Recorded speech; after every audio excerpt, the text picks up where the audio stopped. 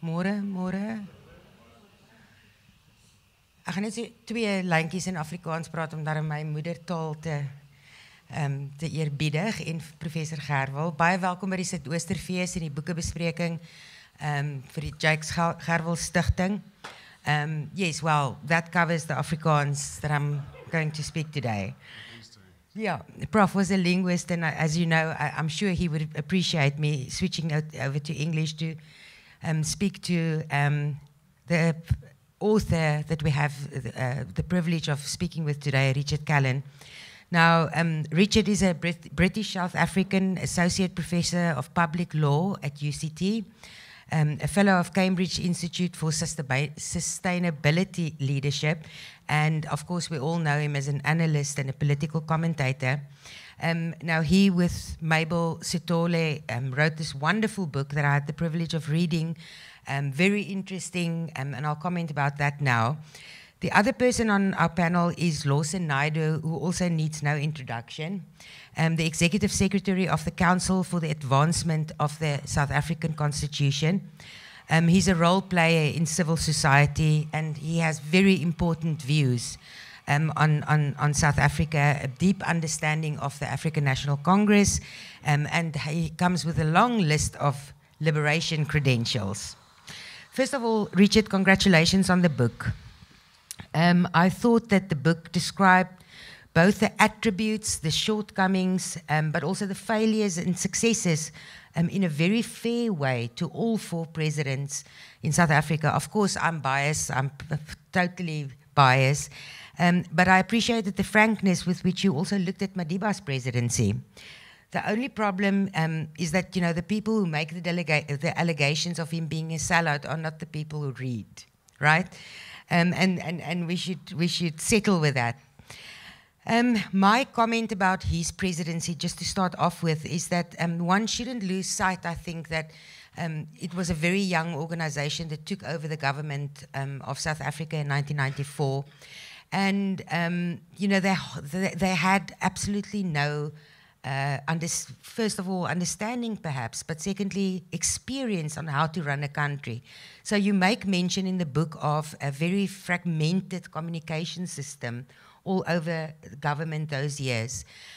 Do you think, and that's my first question, do you think that we've managed to resolve that in government now? If you look at where we are today, have they managed that? It's 30 years later. Well, given the fiasco of the past week in relation to communications on the ICC and South Africa's position on the International Criminal Court, I think the very short and quick and easy answer is no. If anything, it's got worse. And although the current president's spokesperson, Vincent Manganya, is a very capable guy, actually I think we've got weaker in terms of the ability to communicate complex positions at difficult times.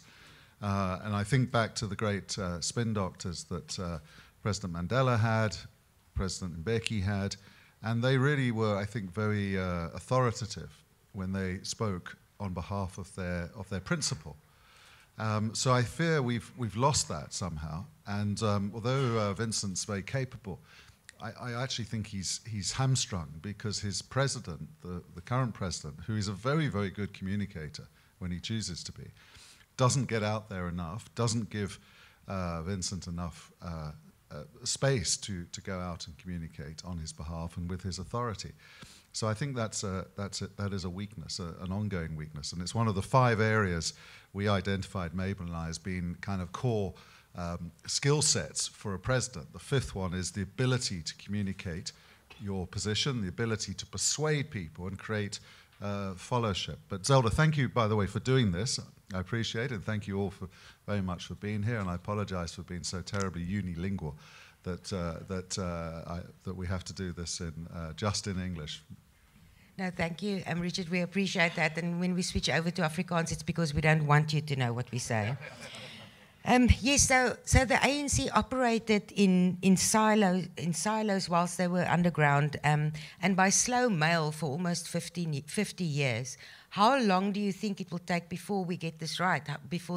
And are they able to? And maybe Lawson, you understanding the ANC so well, you please jump in if you feel you have a better explanation then, Richard. You're welcome. But how long do you think this is going to take? How do we fix it? Fix what? The communication, the lacking communication, and governments communicating across. Well, it should be the easiest thing to do. The really hard bit of government in the modern era is to identify, grapple with, and resolve the big strategic choices. Policy, policy coordination. Those are the really hard bits of government. Figuring out who should do what, figuring out the relationship between the public and the private sector, determining how the market should be regulated or not regulated. These are the big, tough questions. Responding to global crises such as the geopolitical crisis created by Ukraine or climate change. These are the big, difficult ones. Fixing communications is really just a technical issue. It should be the low-hanging fruit, to use the cliche. I don't know if it's anything to do with the ANC and the liberation movement. Perhaps Lawson can shed light on that question. I don't think so. I just think it's an inability to organize your staff and your system in government so that it's better able to communicate. But Lawson, sorry, the ANC functioned well underground. They managed communication despite being banned. How are they not managing now? Well, I think the two issues are linked because you need to have a clear strategic framework, as Richard says. You need to know what government is wanting to do, what its key plans are on key issues. And then the issue of communication becomes much simpler because the message is clear. Currently, the message is anything but clear. And therefore, we have different cabinet ministers saying different things about the same issue, creating confusion amongst the public, creating confusion in the corporate sector, amongst the international investor community, and so on. So I think that's a fundamental problem. So in the 90s, in your time, the strategic vision of the Mandela government was very clear, and he was able to delegate on the basis of that. Even in the Mbeki era, a similar process followed. And the messaging, whether you agreed with it or not, is immaterial, but the messaging was clear. Now it isn't. Coming back, to the ANC, particularly the ANC in exile, communication was different there because it was a very centralized organization. Everything fed up into certain structures who spoke on behalf of the movement. Primarily, President Oliver Tambo was, the official mouthpiece of the ANC. And others, spoke around him, but the messaging was always consistent. And I think that's really the problem we have now. And if I can add, I think that's absolutely right. And if I can add one small point, it does go to leadership and leadership authority. I suspect in your day, cabinet ministers would have been very careful to make sure they knew the line, understood the strategic choices before they said anything. Now it's kind of, it's open season. And it goes to the authority of the president, or lack thereof, to be perfectly honest. And I think good governments have to be very disciplined about this. And if I draw an analogy from Britain, when the Blair government came in, it was very determined that it wouldn't fall into the trap of previous Labour governments of being of washing its dirty linen in public. And so the great figure of Alistair Campbell emerged as this very demonic, almost authoritarian kind of comms person at the centre of government. And his job was to instill discipline in government so that there were not mixed messages, so there was not confusion. Now, every government needs an Alistair Campbell, just as every government probably needs an Aesop Pahad, or at least a very skilled Parks Makanlana, someone like that, Parks from your day. Very skillful, authoritative spokesperson, trusted by the principal, trusted by the press. That's true. With reference to the Mbeki era, you talk about that's where the obsession with the intelligence structure started. Do you think that perhaps it's as a result of him having to operate underground that this almost paranoia kind of developed? Well, I think Mbeki understood probably better than anyone just how complex and potentially ill-disciplined his own organization is, and the same of the country. And he, I think, understood the perils that lay ahead if you were not sufficiently au fait with the landscape, if you didn't understand the threats and the risks. So I think he was very conscious of the need for a modern government to be well equipped in that regard. You know, we all have, I suppose, difficult relationships with spies and intelligence, but actually good intelligence is critical to good democratic government, because a good democratic government can and should be able to assess the risks that lie ahead. And if people are doing anti-democratic things, and I'm thinking here now of the July 2021 unrest, which was in many ways a failure of intelligence. It was a failure to gather the information, understand the threat, and address it and anticipate it.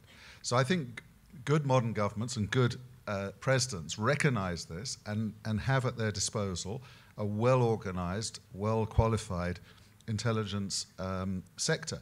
Of course, Mbeki developed this really interesting little unit called the Presidential Support Unit, which sounded like a group of typists or secretaries, but in fact was 5 very skilled, high-level intelligence operatives who he organized as a special unit reporting directly to him in the presidency. Presumably, he didn't trust the National Intelligence Services, or at least he wanted a second opinion.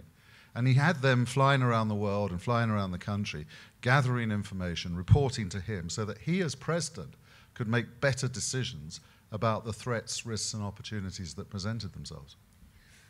Then you look at today and the whole Pala issue playing out.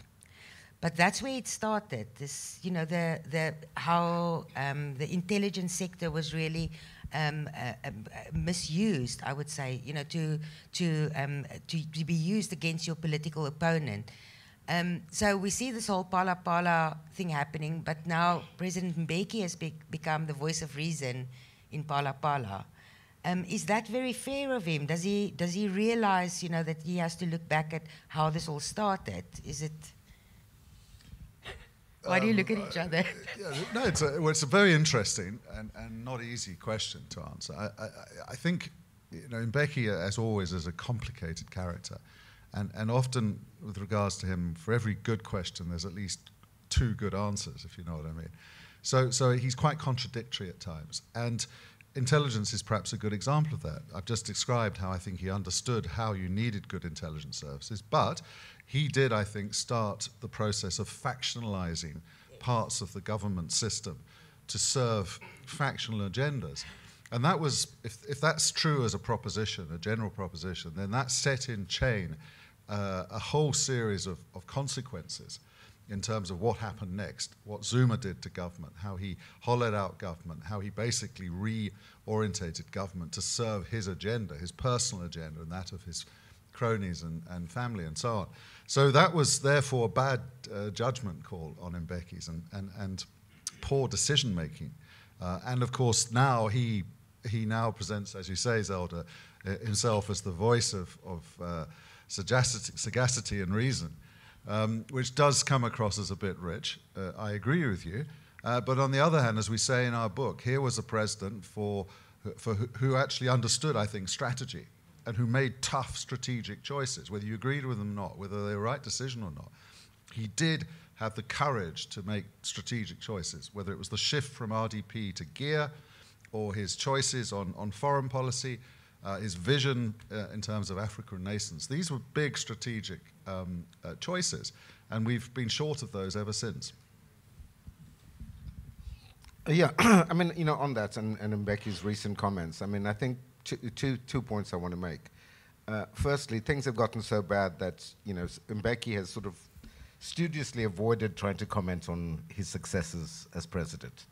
But I think he's felt that the time has come that he cannot keep quiet anymore. But in doing so, you know, he's exposed himself, because this, and for me, the issue is around the importance of Parliament. And the denigration and marginalization of Parliament started in the Mbeki era, where it was, you know, a very, very strong presidency, didn't, you know, pay as much attention to Parliament as it should have done. And, you know, this was, for me, a stark difference between the Mandela presidency and subsequent ones. You will recall, and I worked at Parliament in that first Parliament from '94. And the one thing that Mandela did was he gave due recognition to the importance of that institution. And I even remember your predecessor, Mary, would always call me and say, the president is going to be coming to the National Assembly today. And I would then go and report to my boss, Frini Janwala, to say, the president's coming. And she says, why is he telling me he's entitled to come? But it was his respect for the institution that for him it was important for the speaker to know that he was going to come there. Not to speak, he would come there, listen to the debates and make notes. That's the respect that he had for the institution. And I think that's something that we've lost and we need to regain. But it's interesting that during the Mbeki era now, I can't remember, Richard, whether you mentioned the email saga. That happened during the Mbeki era, where there was this emails with Kgalema, involving Kgalema, if I recall right. And the second thing was, the plot to oust him. That started whilst he had this third. I don't want to use the word force, but the 5 people in the support group, as you say. So, yes, surely you must see, that there's this paranoia that's reflected in the public domain and that people are concerned about even today. Because now I question, after reading this, I now question why are you now the voice of Pala Pala?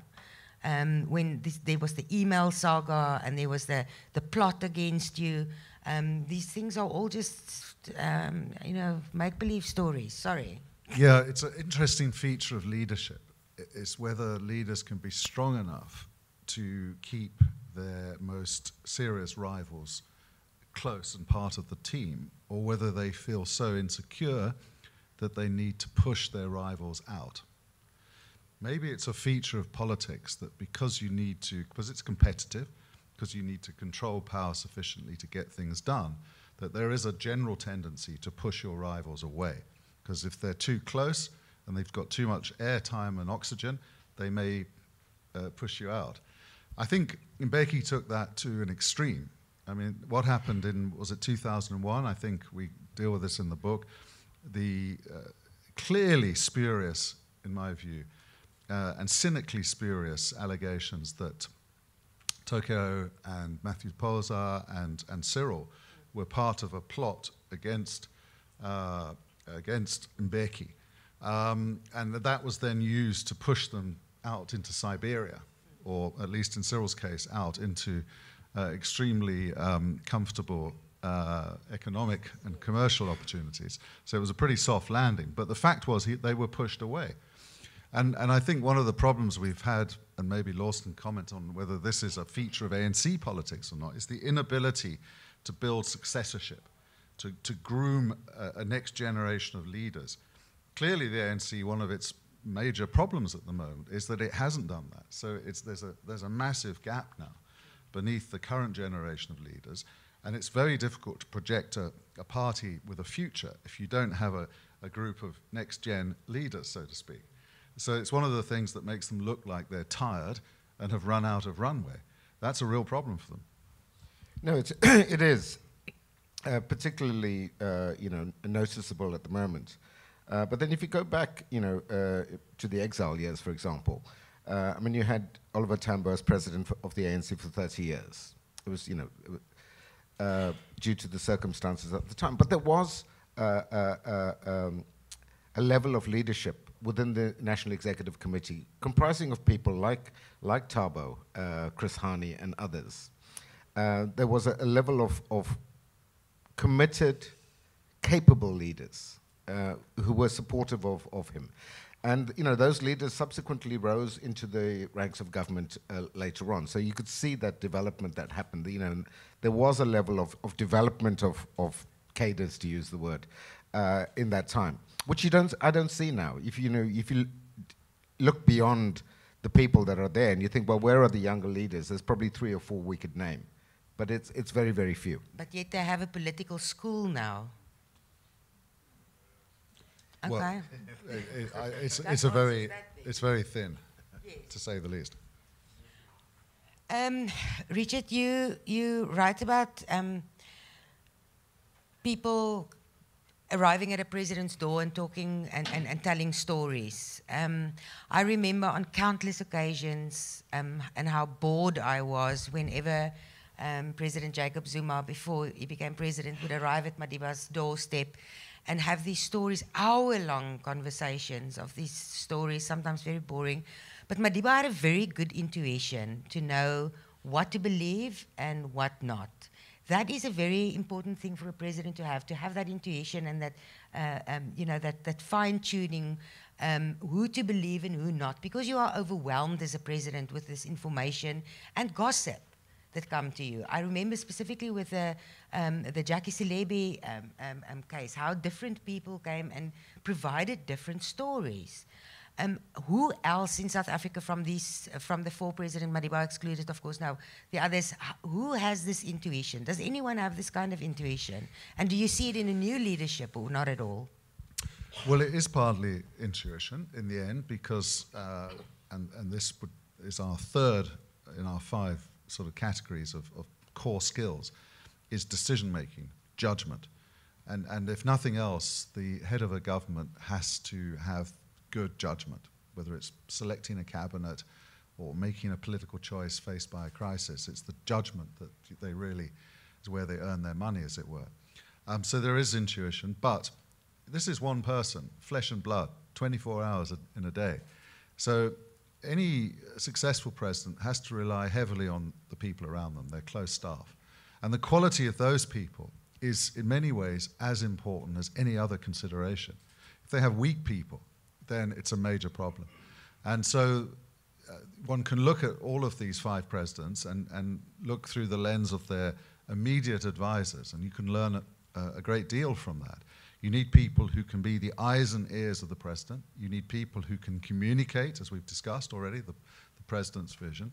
You need people who can get stuff done on behalf of the president, be an enforcer, the muscle man who goes out there and provides that political muscle, because the president can't be everywhere all of the time.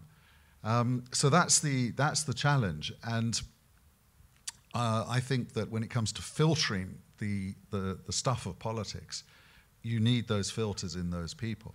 In the book, we have a wonderful story from Trevor Manuel about Zuma, about how he was summoned to the presidential office in Pretoria, and he arrived and he was made to wait for an hour and a half, and during that hour and a half, Trevor describes how all manner of people came and went, and how he knew none of them. They were mysterious people coming and going, seeing President Zuma. And that was very instructive to him, because he thought, these are not the people I would expect to be coming and going, officials, other political leaders, and so on.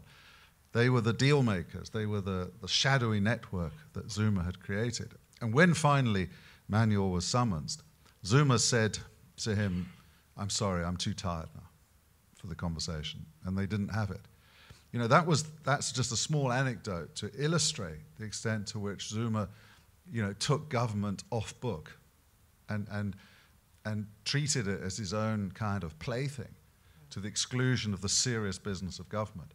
So that's not quite what you're asking me, but it indicates the character of a presidency, how a president chooses to use his power or her power, and how he organizes his presidency in a way that serves the public interest as opposed to the private interests of a particular leader.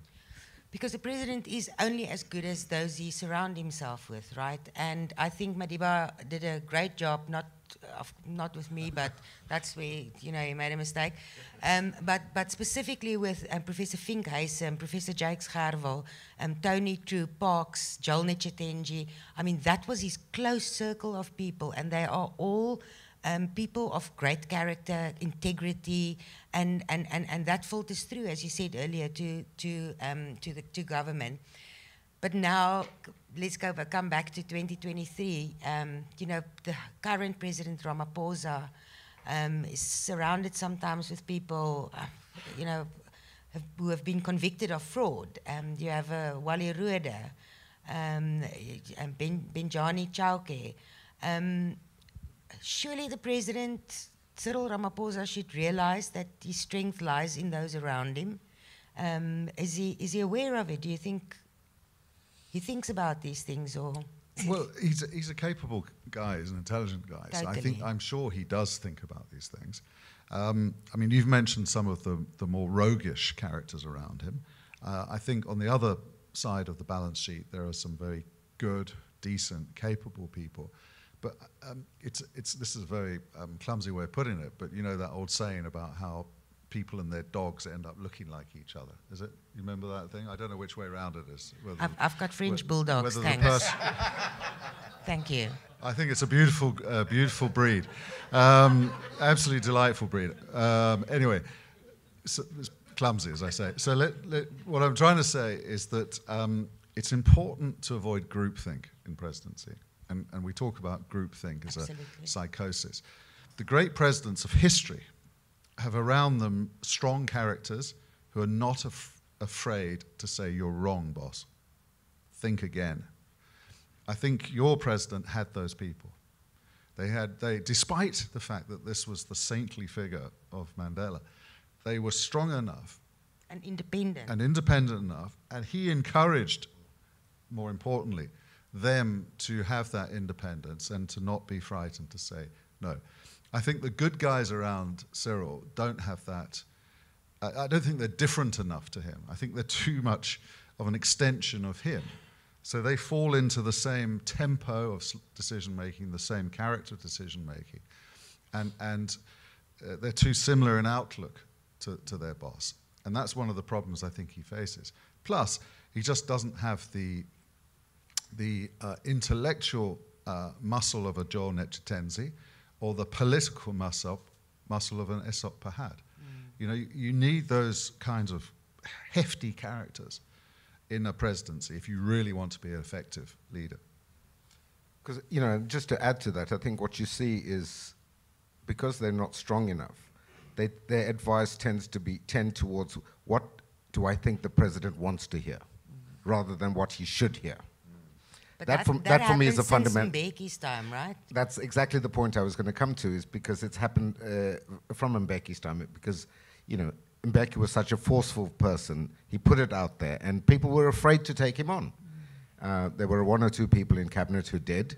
The late Professor Kader Asmal being one of them, who was not afraid to, to debate with Thabo. But many of the other members of cabinet simply didn't have the intellectual ability to be able to do that. Richard, you talk about, that Madiba, or I think it's Kgalema that says Madiba should have had an office in the ANC because that would have avoided the situation where you find there's this fragmented ANC that we sit with today. But we also all know about how Madiba kind of irritated the space around Mbeki, and his staff took action, exactly what you're saying, Lawson. People thought that they would do certain things to give reason to Mr. Mbeki's irritations about Madiba.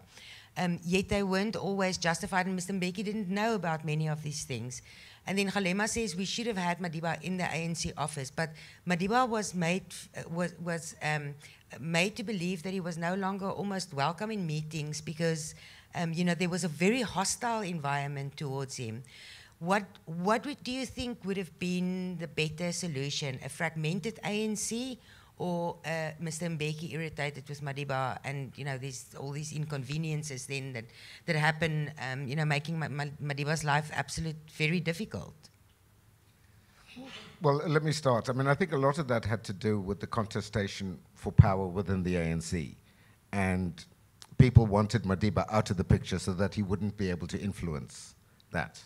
And, the stories are well known about what Madiba's preferences might have been in that regard. So it was a clear strategy to keep him out of internal ANC politics so that the succession battle could play out without his influence. It was perhaps, with hindsight again, and you make the point in the book, is that we mustn't look at these things through the prism of hindsight because it's far too easy. You've got to understand the conditions at the time. And one can understand, and those of us who lived through it at the time, it was very easy to understand why Madiba did what he did. He saw his role as, well, We've delivered an ANC government. We have delivered a democracy. It's now, it was part of his process of exiting the political stage, that the ANC must be able to continue after him, and his influence should not, should not linger. And, a perfect sense at the time. But yeah, we can quibble with that now. Richard, you're right that Madiba created the stability in South Africa for us to have a peaceful transition, right? Then Thabo Mbeki created an economic climate to rebuild the economy of South Africa. During President Zuma's time, his presidency benefited from the gains of the previous two presidents. When people now say things were better during the Zuma era, it is in effect because of the gains made before the Zuma era, right? Then you state that Cyril Ramaphosa is again tasked with stability. But at what point do we only focus on socio-economic issues, and we run the risk of just repeating the same mistakes of the past, because the only focus right now should be socio-economic issues? Well, Mbeki coined the expression of the two nations, so I think he understood very well the socioeconomic landscape, the issues of social justice, and also the risks that having such a divided country created. And so I think his whole game plan was, whether you agree with it or not, to address that. And he did have a game plan to address it. And those years, and it was partly because he was lucky with the global economic climate of the period of the 2000s, but that period was a period of relative stability and solid growth with essentially good institutions. So it's easy to look back now and say that was a golden period. Businesses at the time, I remember talking to businesses, and for a while they were very worried by Mbeki because they didn't understand him, and he sometimes said things that they found threatening. But in general, they came to the view, well, we don't need to understand this guy because things are going quite nicely, actually. It's good for business. And then, of course, 2008, there was the global economic financial crisis, and Zuma takes over just after that, a year later, 2009. And his government faces severe headwinds because of that. And you're right, Zelda, I think the fact that although the economy shed about 1 million jobs because of it, in general, South Africa was able to absorb that crisis because of the good work of previous administrations. There was a budget deficit to fall back on, there were strong institutions, capital markets were well regulated, the banking sector, and so on. All of those things have been put in place during the first 15 years of democracy. So that was a sturdy base to withstand those kinds of pressures. What Zuma then did was dismantle much of that over the subsequent 9 years. So what Ramaphosa inherited, and this is why it's difficult to be fair to Cyril, because on the one hand, his weaknesses are now obvious, and his failures to get stuff done are so obvious. On the other hand, one has to balance that with what he inherited, and the uphill challenge he's faced to rebuild broken institutions and rebuild confidence in the economy. Very, very difficult task. When I was first introduced to the Freedom Charter in 1994, I thought it's the most beautiful document that I've ever read in my life. I was still gifted a copy of the Freedom Charter by Uncle Kathy. And Kgalema says in the interview for your book, he says that he was very aware during his deputy presidency and his presidency how far the ANC was moving away from the ideals of the Freedom Charter. Do you think, is the document still important to the ANC today?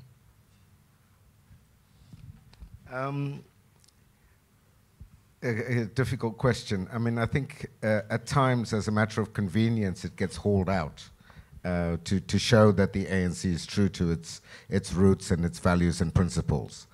But if you look, scratch beneath that surface and look at exactly what the ANC is doing and saying, particularly what it's doing and saying in government, it's far removed from the ideals of the Freedom Charter.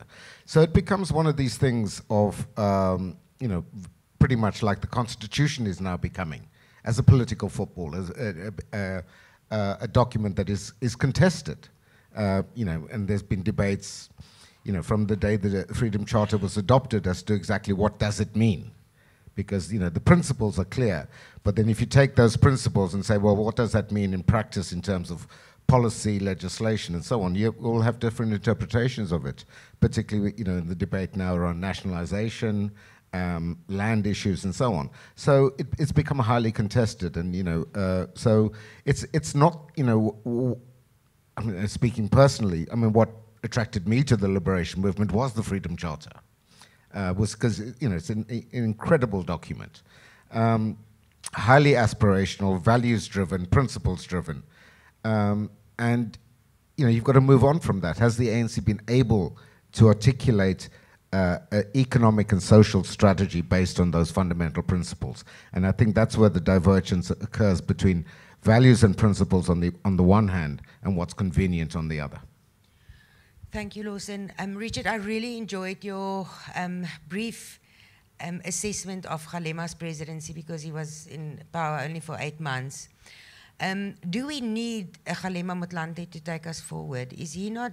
Do you think he'll step back into the political field? Is it over for him? Isn't he what we need? Because, he is the person that's opposing cadre deployment the way it's been implemented now. After the commission that looked into land restitution, he was the person that said the Constitution provides for this. It's the implementation that's not working. Is he a lone voice?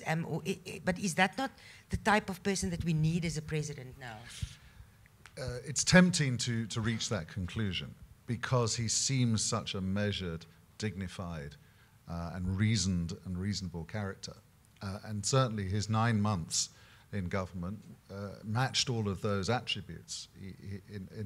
The difficulty, of course, is 9 months is a very short period of time to be in power on which to base any real assessment of him. So it's perhaps a mistake to assume that because he seemed so good in those 9 months that he would have been good for 9 years, because government is very difficult, and government in a country like South Africa is even more difficult.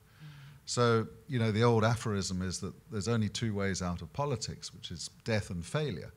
It indicates how perilous political leadership at that highest level is. You tend to confront some sort of failure or crisis sooner rather than later. So we don't really know how good he would have been faced by those kinds of really severe predicaments that an administration will face.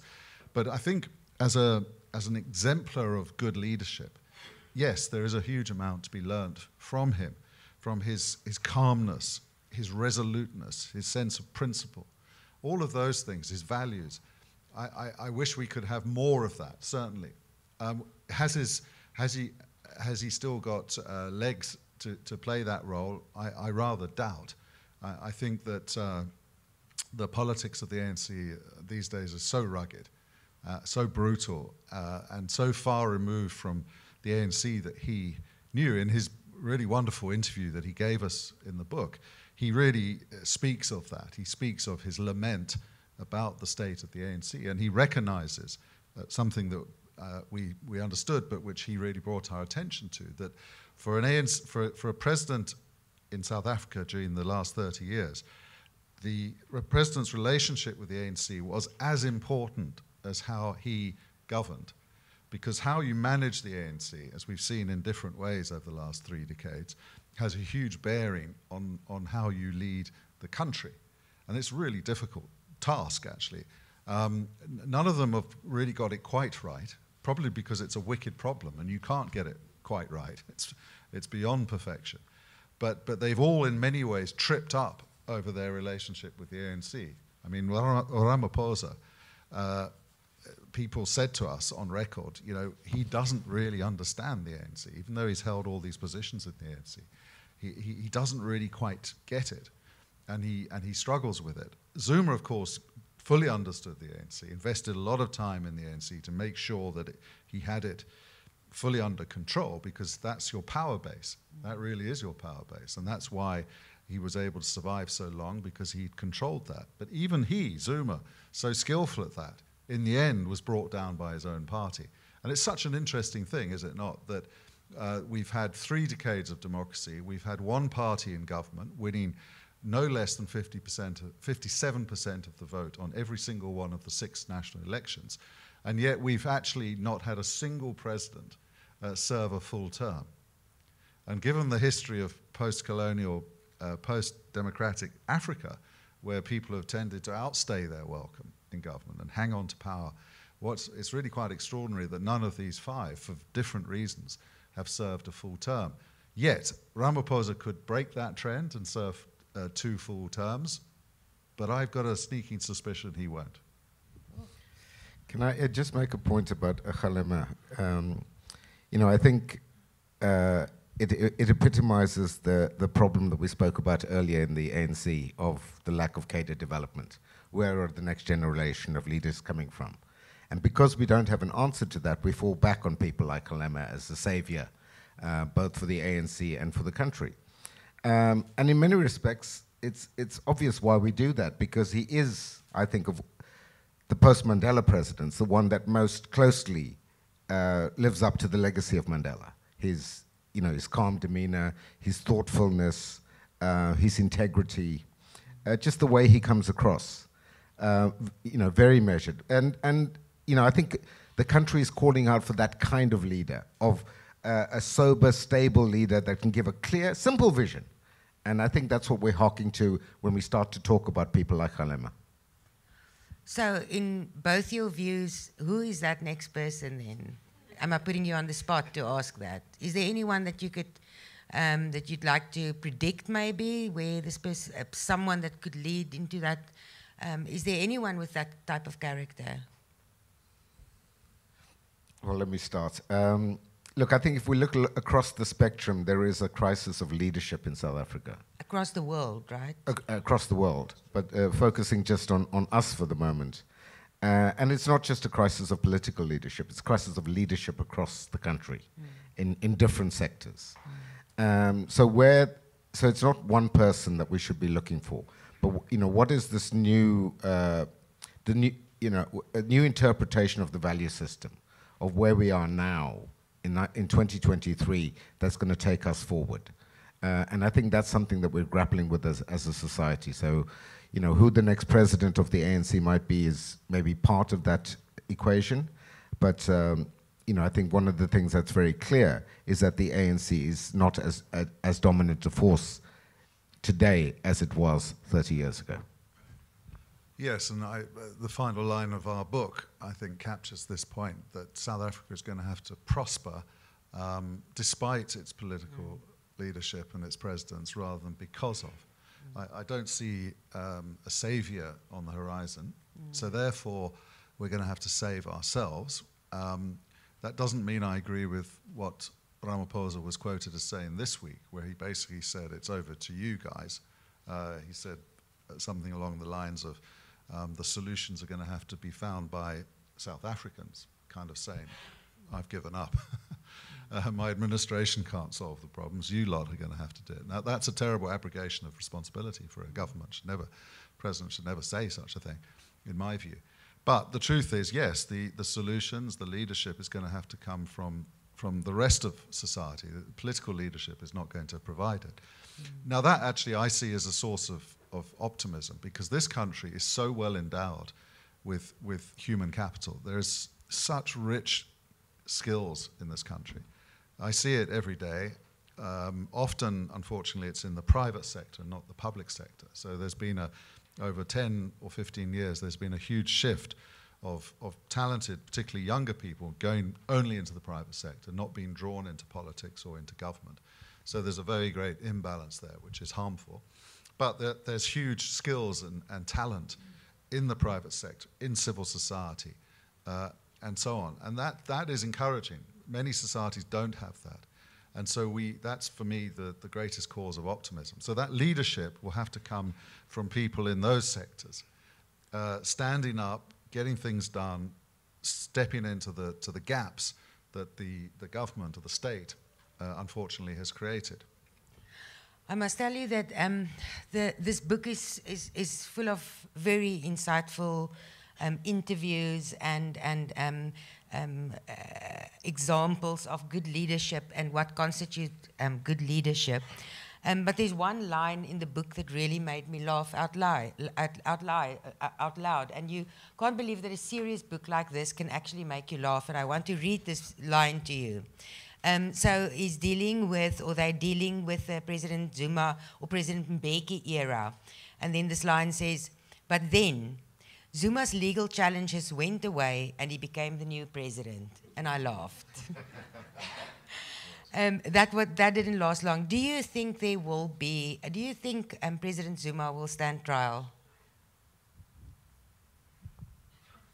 What do you think, Laws? Well, the simple answer is yes, because he is standing trial at the moment. I mean, the case may not be proceeding in the Pietermaritzburg High Court because of all his, side issues about wanting to remove the prosecutor and so on.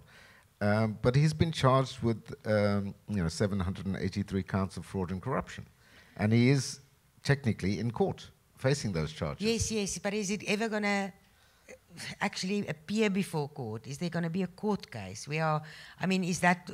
South Africans are waiting for that. Yeah, and it's an interesting point because Zuma, the great irony of Zuma is this person who, when it suits him, attacks the judiciary, attacks the rule of law, has been the greatest beneficiary of the strength of our rule of law and the independence of our judiciary.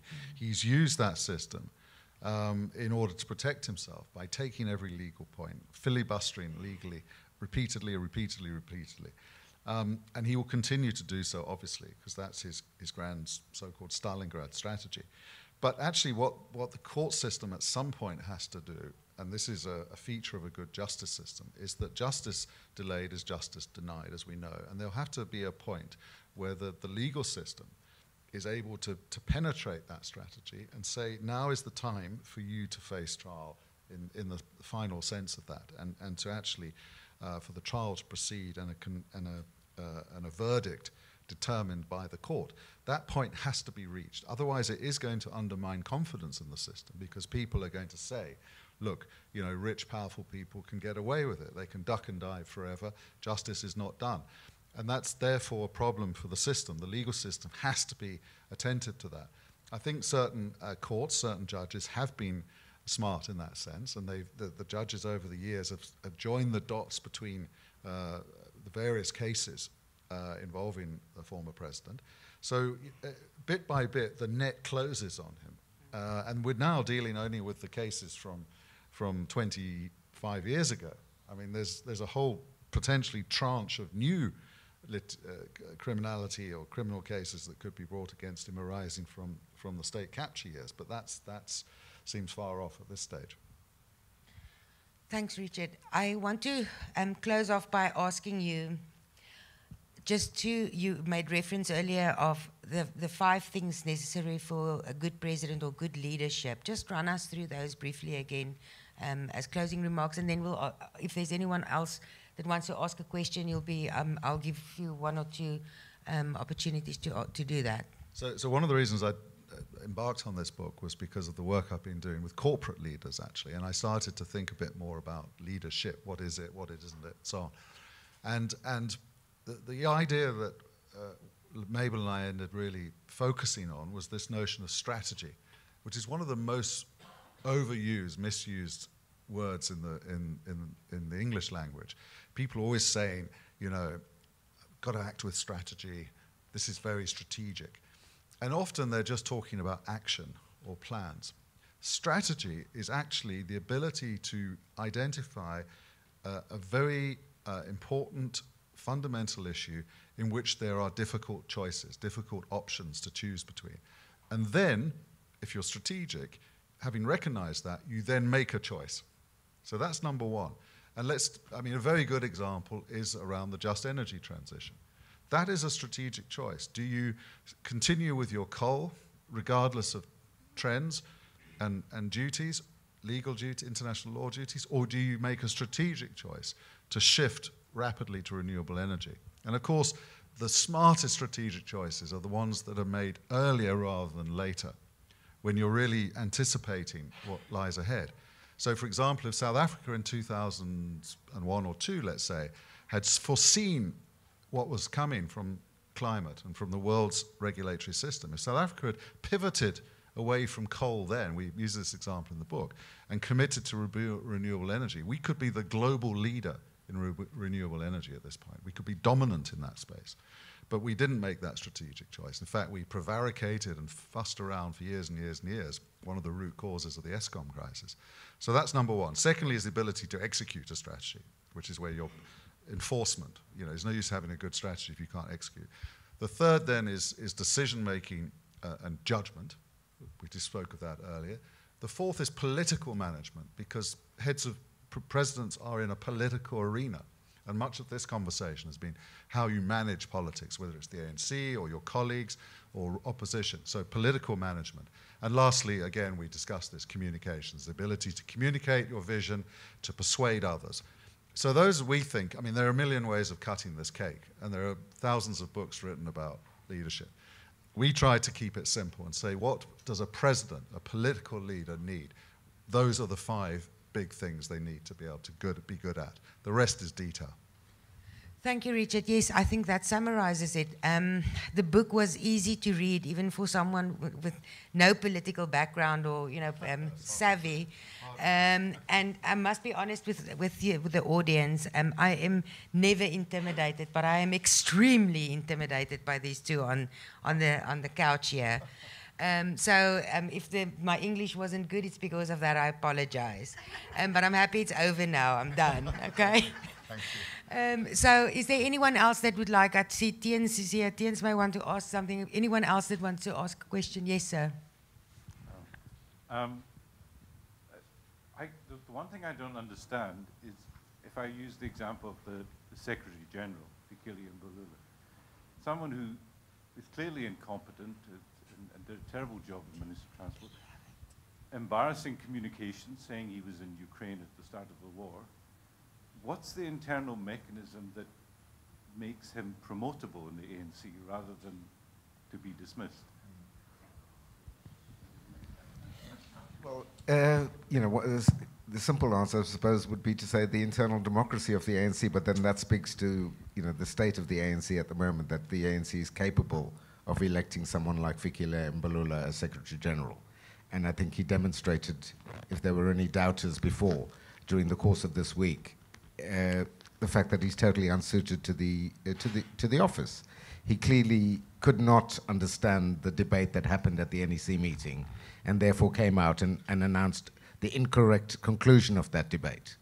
That's hugely embarrassing if you think of the Secretary Generals that have gone before in the African National Congress, that we're now sitting with someone like a Fikile Mbalula, and you go back to the Duma Nokwes and so on, and you think those are that should be the gold standard for an ANC Secretary General, but it tells you where the ANC is right now. I always had these conversations, Lawson, with Madiba, to say to him, democracy as we perceive it is not the democracy the same democracy as that you use in the ANC. There's democracy within the ANC, but there's no democracy in society. The way we end up with a president or a secretary general or something, there's no democracy in that for us, ordinary non-ANC members. So I think that's a good answer from Lawson to your question, sir. There's someone else here, yes, sir. You alluded to the management of the ANC. To what extent is the presidency distinct from the ANC? In other words, to what extent can the president actually make decisions without involving the NEC and with their approval? It's an excellent question, really excellent question, because until one has thought about that question and figured out the answer, you can't really understand what goes on here.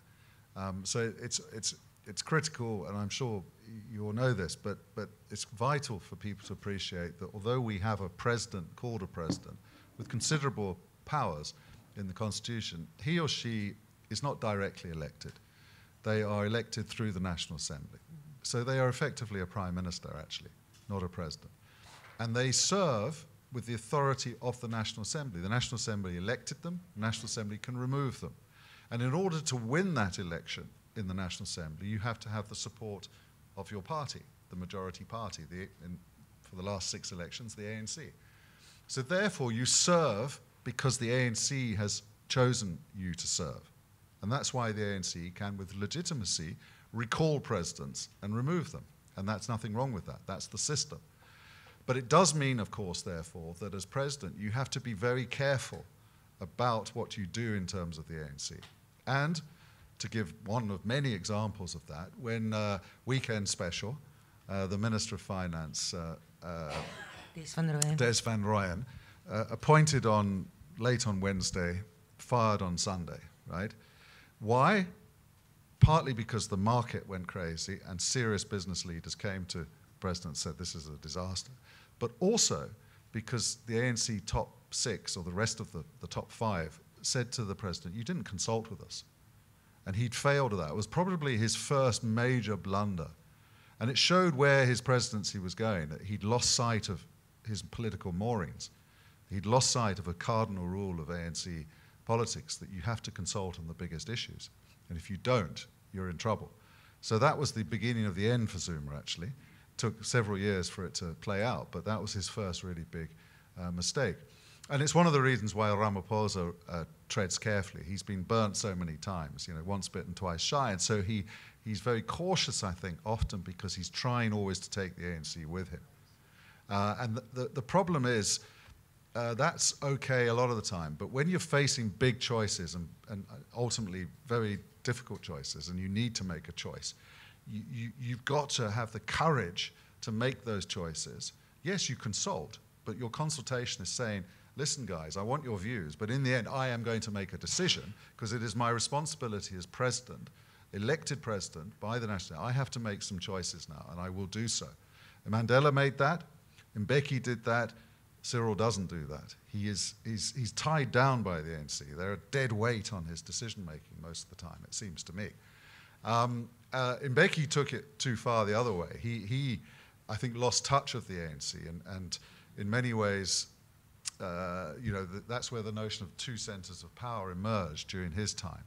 And the ANC, in the end, got very cheesed off with that because they felt that the president had become imperial, in a sense, that he was disconnected from Luthuli House. So there's a very delicate balance to be found, and that's why the political management, the #1 political management task of our 5 presidents since '94 has been how they've managed their own party.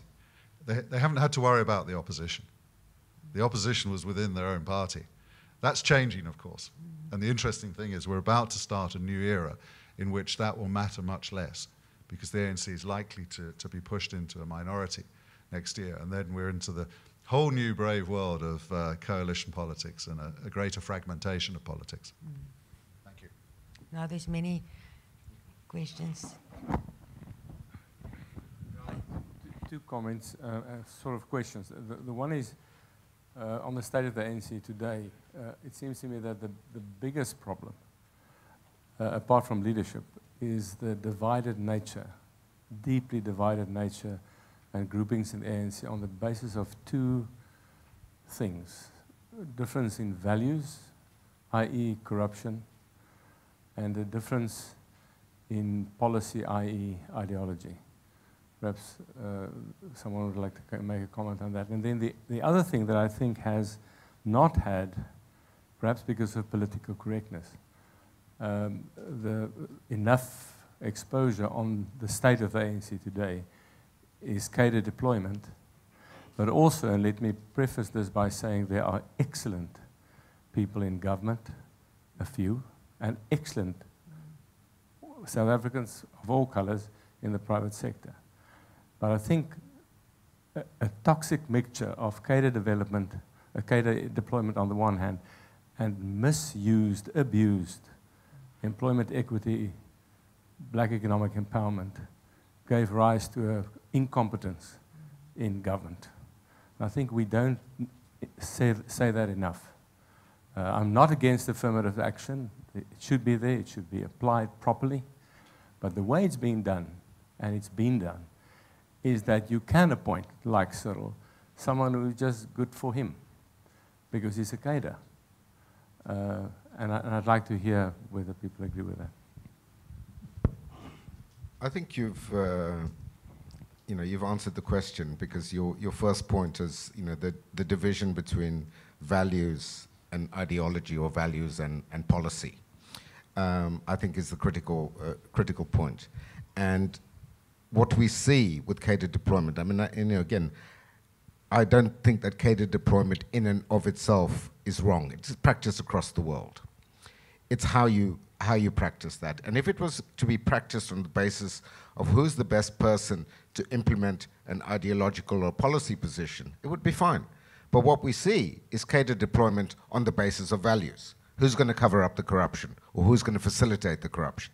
That is what Zonda pointed out in the State Capture Commission report as being the problem with catered development, because people were being deployed in order to pursue Zuma's agenda. Yeah, brilliant answer, because it links the two points you made. But just a small addition on your first point. The people I talk to say that within ANC circles now, there is rarely a conversation about policy or ideology. Most of it is about power and about corruption. And the debate is usually between people who are honest and people who are not honest. That's the major fault line. And I was at the ANC conference in December for my sins, and stuck through it. And after the elections had finished, the place literally emptied. So when on the last day they turned finally, a mere 36 hours behind schedule, to look at policy resolutions, most of the delegates had gone, because they were there to vote because it's about power and patronage. Another painful example of the hollowing out of a once great organization, political organization. And I think a very fair point about one should always remember that there are very, very good and efficient people in this country, and the problem is that they are not being featured at the moment because of this, power play that we see. Anyone else? Yes. Just like to put the same question we put to Peter Jakpo and Peter de Tooy 2 days ago in the same room, with all the vital statistics important for the next year's election. They said people should never vote for the ANC again, etc., etc. How would you two share this information with the voters of next year? This important information, you and all the well-informed South African citizens, to get the young people or the new voters to make a difference and to not give them another chance. How would we go? Would you use the media? Would you influence university students? How would you go about that? So I'm not a politician. Not really, not yet. I'm not. I would go a very long way to avoid telling people how to vote. I think South Africans are astute. They can make their own mind up. And I certainly resent the idea, or reject the idea, that the South African electorate has been stupid in the past. People make choices for all sorts of reasons. And it's very, I think, unfortunate when middle class people say to working class people, you're dumb because you keep electing this useless government. One has to remember the strengths of the ANC in government, which was to create a welfare state very rapidly in the 90s. And that welfare state, until recently, has delivered a social wage that has been the difference between poverty, penury, and on the one hand, and a reasonable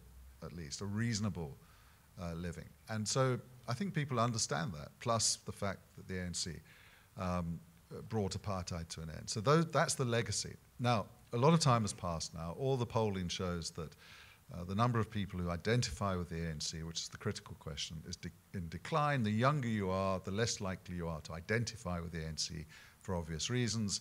As our researcher at Paternoster puts it rather crisply, ANC voters are dying but not being born. So there's a demographic shift here. But at the same time, voters are being born but not registering to vote. So 9 million, close to 10 million eligible South Africans in 2021 did not register for the local government elections, over 25% of the eligible electorate. 6 million of them young, i.e. 29 or under.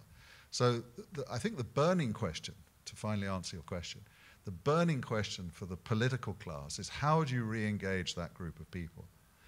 The golden opportunity, if you're in politics now, is to get at least a reasonable portion of those 6 million to register to vote, because they are likely to be open-minded, I think, about where they cast their vote.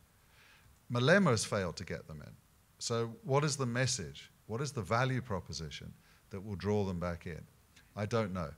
And I really don't know. And it's the sort of $6 million question for South African politics. If someone can figure out the answer to that question, they will succeed. And someone, either from the current parties or from the new parties. I would start with the universities as a vanguard. I would focus because you know where they are, you know how to reach them.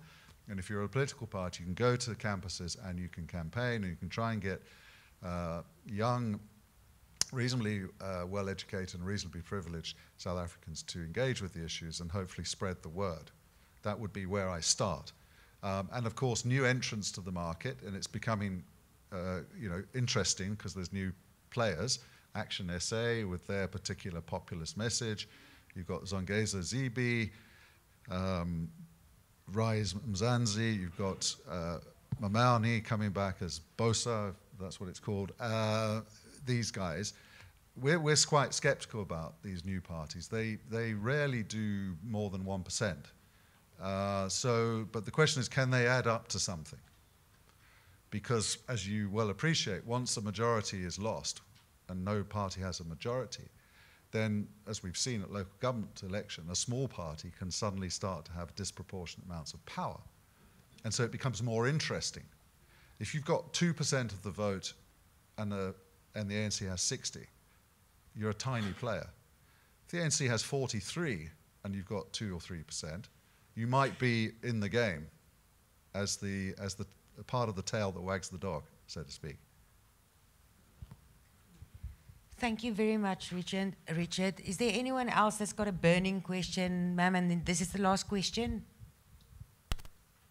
I wonder whether you're formulating the leadership qualities, I'm not sure that this is needed, for the coalition politicians. I'm looking at your 5 things that are essential for leadership, and it seems to me that some of the great need of South Africa at the moment is how you very rapidly set up the guidelines for those coalition politicians. Thank you. Yeah, interesting question. And I've taken it upon myself the last few years to convene a sort of very informal pro bono initiative around coalition politics, recognizing that that's the new terrain, recognizing that coalition politics is difficult and requires different skills. And so, for example, one might say that in that context, humility is an important attribute, because if you've got 40% of the vote and you've got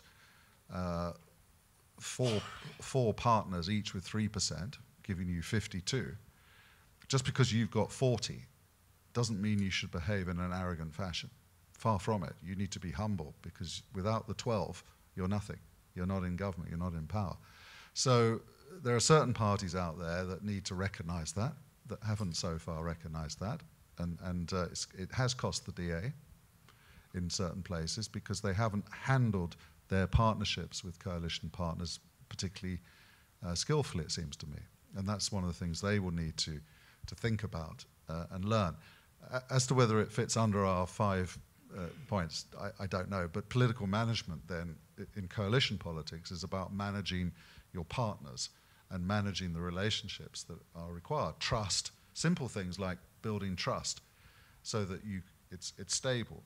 More technical things like writing down the agreement and having conflict resolution mechanisms in place so that it doesn't fall apart. And the biggest one is going to be, and this is the biggest, perhaps interesting issue for post-2024, will be a party that is able to put together a coalition that is not just 51, but is more like 70, with several anchor tenants, so to speak. Because if you're reliant on that extra vote that takes you to 51, you are so vulnerable, and we've seen the chaos that that's been causing.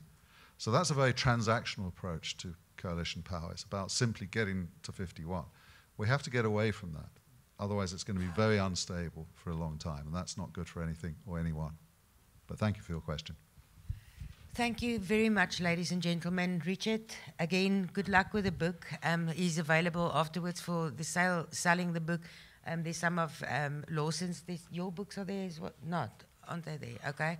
But Lawson, you will stick around just He's to still say going to hello. write his. It's going to be an inside account of cricket South Africa. Oh, of cricket, yes, of course, we're waiting for that. Yes, the book is so highly recommendable. Really, it's a fabulous read. Thank you, Zelda.